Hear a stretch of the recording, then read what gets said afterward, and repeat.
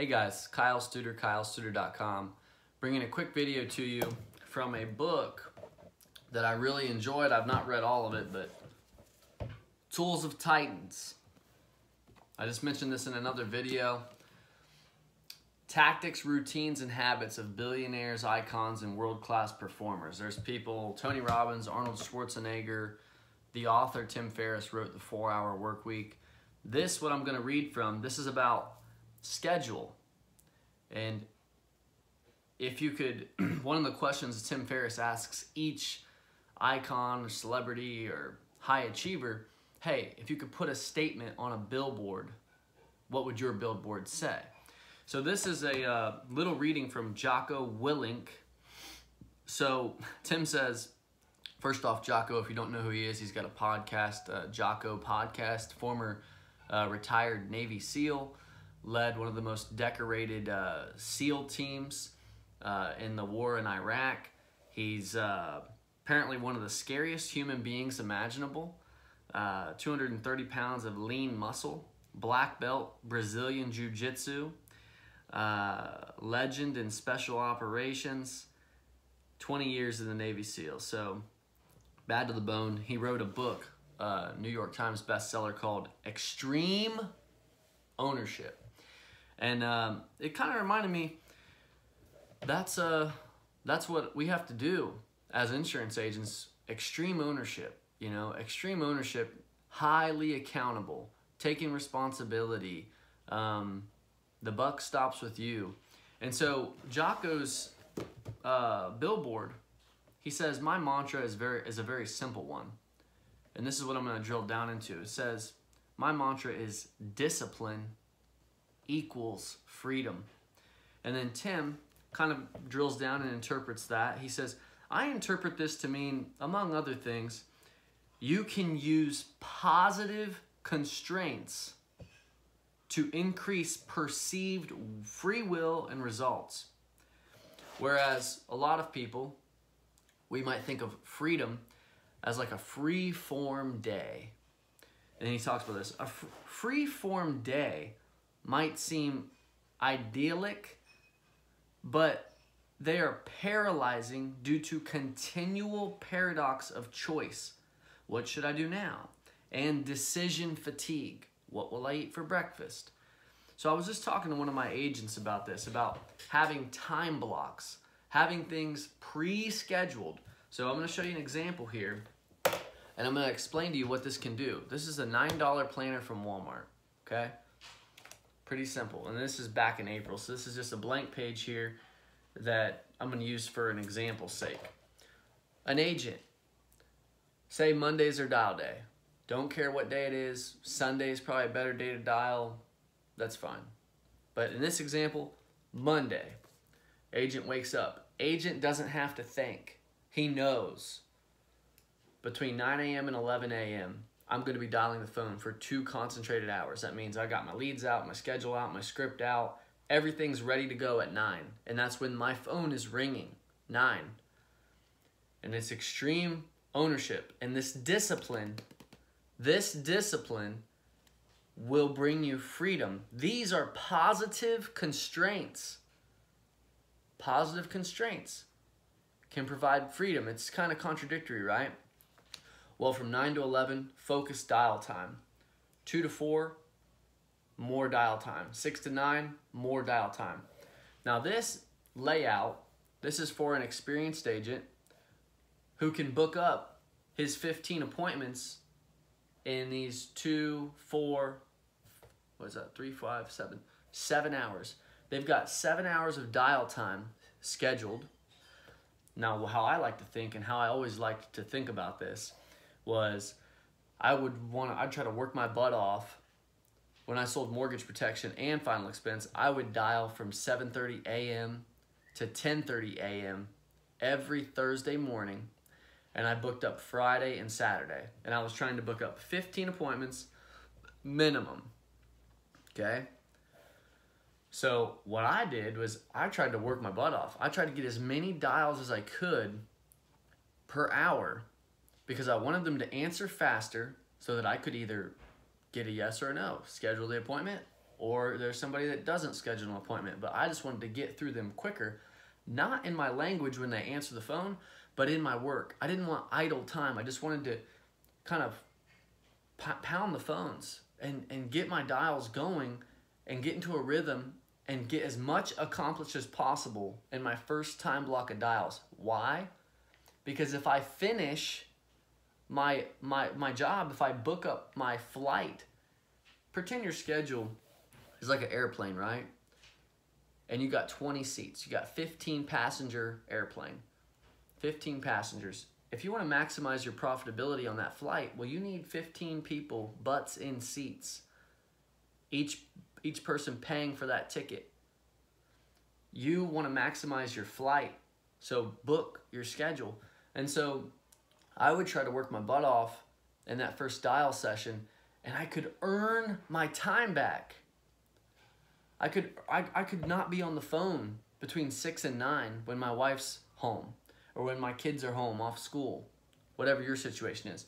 You know, I would rather get it done. So I don't recommend you dilly-dally. I recommend you really learn how to focus on this and work through it.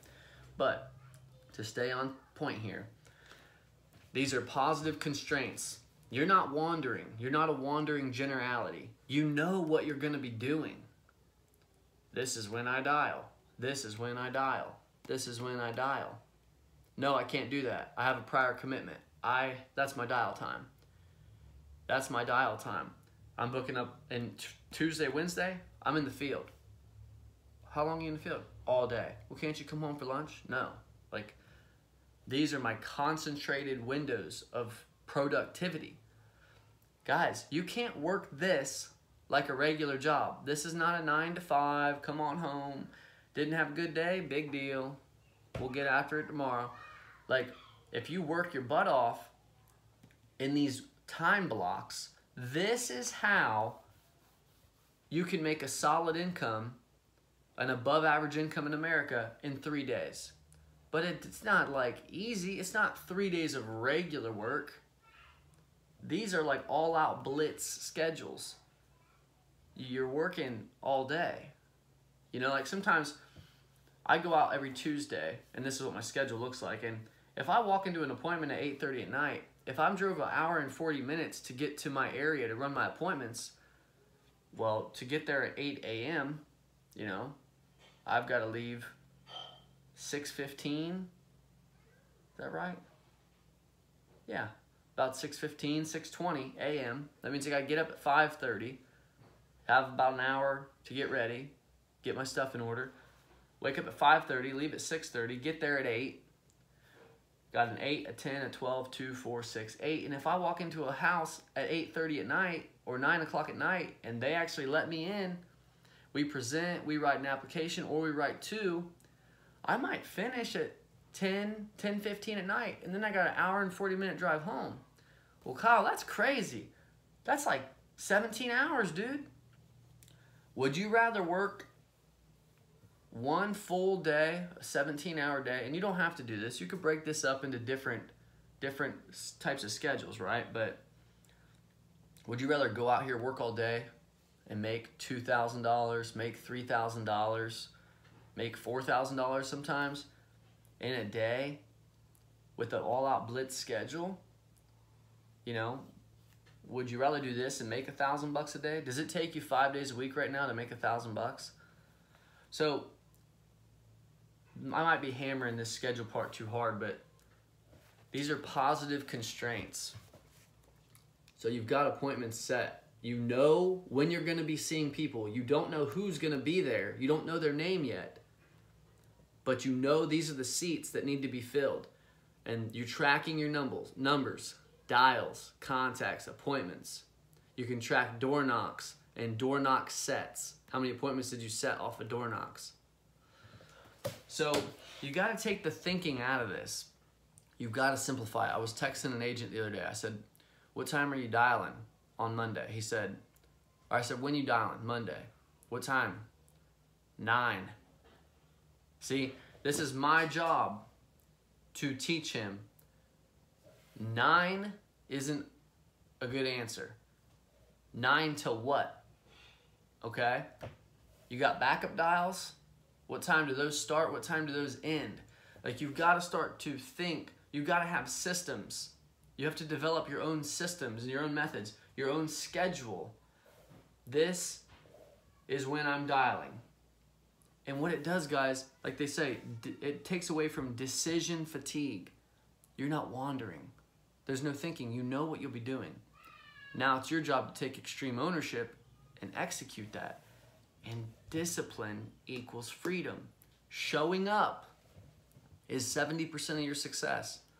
Showing up to your desk with your leads, time to dial, showing up, making the phone calls, getting rejected, booking some appointments.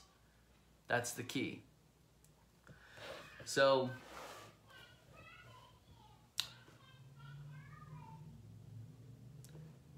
you know, this idea of I'm 1099, I'm an entrepreneur, I wake up and I do whatever I want.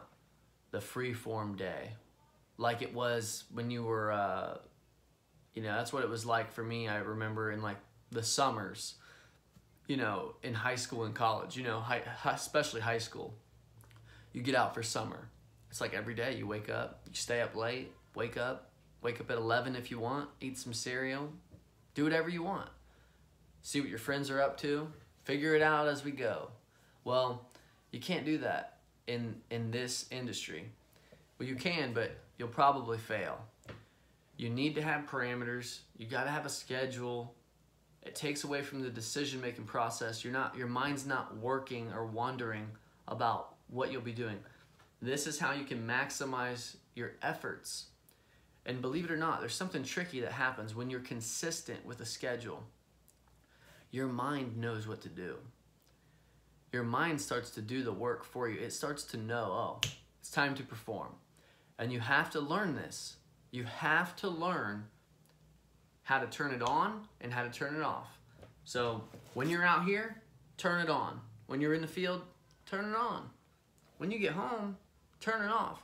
You did everything you could do. You worked as hard as you could. So when you're done with that, turn it off. Turn it on and turn it off. I was reading in this book also, it talks about a lot of people don't know how to do that. They don't know how to turn it off and turn it on. Discipline equals freedom, guys. If you want to stay in this business, you want to experience the freedom, you want to get ahead, you want to grow your bank account to the point where you're not going out in the field to make money per se. You've got enough money to pay your bills. You aren't even thinking about that. You're just thinking about going out, being as productive as possible, continually working on your craft, doing it with a positive attitude, working on yourself. If you blank, you blank. It's okay. It happens once in a while. I blanked 2 weeks ago. It happens. But discipline equals freedom. Discipline equals freedom. It's so contradictory. What are you talking about? I gotta be disciplined. I gotta do all these things I told myself I was gonna do, and you call that freedom? Yeah, discipline will bring freedom. But freedom is not just no obligation. It's a big mistake. So I've pretty much said all I can say, I think, about this, but I want to end it with what Tim said. Positive constraints to increase perceived free will and results. Like, when I go through my schedule, guys, when I wake up Monday morning, do my calls from 9 to 11, I'm booking 7 to 8 appointments for Tuesday, usually. I'm usually done by 11. Usually done by 11, and if I'm not, I might hang on the phone a little bit longer just to finish it, or I'll get back on the phones in the evening and I need to book 1 or 2 more appointments. But that's a great feeling when you get up, you do what you're supposed to do from 9 to 11, you accomplish the task at hand, you eat that frog first thing in the morning, you call the leads, you get that done, your most daunting task, or the task with the highest potential consequence. We handle that quickly. And then I can enjoy the rest of the day. I can take my daughter to the park. I can take her out for lunch. We can go on a bike ride. I can do whatever I want because I was disciplined and I did the most important thing. It's done. Now tomorrow, I'll be in the field, meeting clients, enjoying myself, having fun. But you've got to operate in these time blocks. It's a huge, huge thing. I can't say any more about it. It's so, if you're an experienced agent and you want to add to this, the time blocks, the concentrated efforts, working concentrated windows of time, I'd love to hear about it. I know I was just watching an interview with Jordan Belfort, the Wolf of Wall Street. I'm not a big fan, to be honest. He's got a lot of cool stuff, but obviously I don't love everything about him. But he certainly knows sales. And one of the things that he talked about was time blocking. Like setting times when you're doing something. He says, don't jump on the phone for 20 minutes. He said that stuff doesn't work. You need to have time blocks, like from this time to this time, I'm cold calling or I'm calling leads. And then when you're in the field, you don't go out and door knock for an hour. You have blocks, like I'm knocking from 9 a.m. to 5 p.m. I'm working from this time to this time, 8 to 8. I don't care what happens. I'm working from these times. And you do what you tell yourself you're going to do. Your self-image goes up. Your results go up. Your earning ability will increase because you're out there. You have more times dedicated to productive income-producing activity. So, okay, I'll get off my soapbox, but I hope this helps. I recommend this book. A lot of great things in here. Morning routines to prime your day, to start your day, to change your state. Lots of incredible insights from people who have accomplished a lot, and we can glean a lot of wisdom from them. So, hope this helps. Again, my name is Kyle Studer. If you want to know more about working in my agency, we focus in final expense. You can go to kylestuder.com, scroll to the bottom, and there's information where you can get in contact. We can have a conversation. See ya.